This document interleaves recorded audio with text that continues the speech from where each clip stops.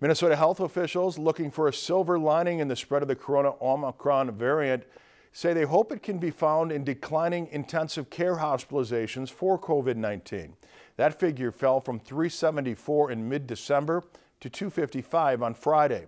The decline temporarily eases pressure on hospitals as they brace for the wave of Omicron infections. Despite its rapid spread, health officials are hoping the variant will continue to produce at a lower rate of severe COVID-19 cases.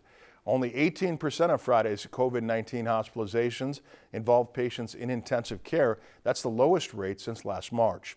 Today, the state reported 44 new COVID-19 related deaths, along with 10,810 new coronavirus cases. The 7-day rolling average for case positivity has now reached a new record at 16.6%. In the Lakeland viewing area, there were 325 new cases. Beltrami County had the most with 58. Crow Wing County reported 55. Itasca County had 30, and Polk County with 28 new cases in today's report. Also, new data from the state is showing age-adjusted rates of coronavirus-related hospitalizations and deaths remain more than 10 times higher among unvaccinated Minnesotans than vaccinated Minnesotans. The data also suggests that booster shots are paying off in people who experienced reduced immunity after their initial shots.